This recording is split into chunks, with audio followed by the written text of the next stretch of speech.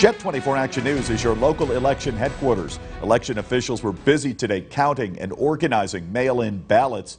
Some election night winners have yet to be declared. Brian Wilk reports.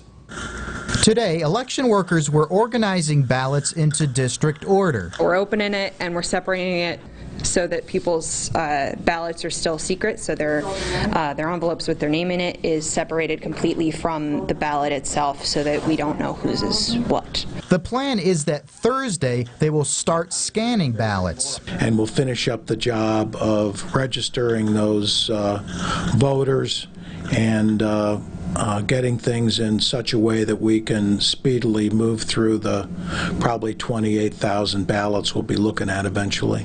Being understaffed is just one of the challenges ballot counters are facing. Smith says many of their poll workers did not show up Tuesday. The fear of COVID-19 and possible riots caused them to stay home. And people get overworked, and we had a couple polls yesterday in particular that were basically held down all day by one or two people. Brian Wilk, Jet 24 Action News.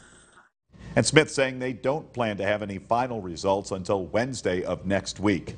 For all your election news, you can always go to your local election headquarters online, YourErie.com.